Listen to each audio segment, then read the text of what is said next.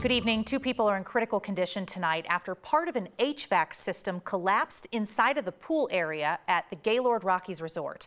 Aurora Fire Rescue says 6 people were treated for injuries. 9 News reporter Courtney Yoon joins us live from there tonight. And Courtney, we don't really know how this happened, why this happened, a lot of those really important lead-up questions to what happened.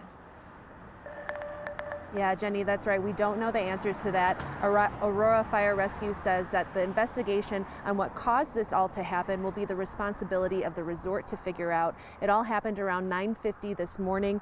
Aurora firefighters were already inside the building training when the call for a rescue came out.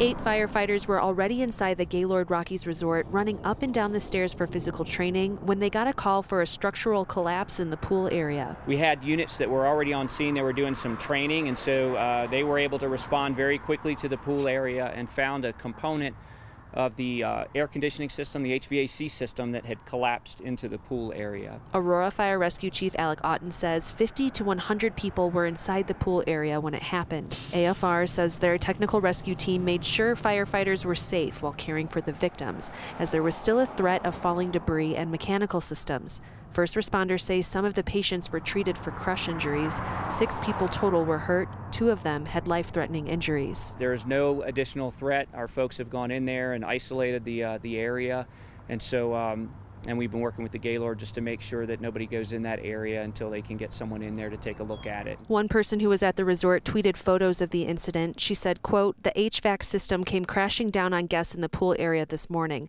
My son narrowly missed being hit by the disaster." As far as what caused it, or what led up to it, or how it might have happened, that information would all come from from the Gaylord.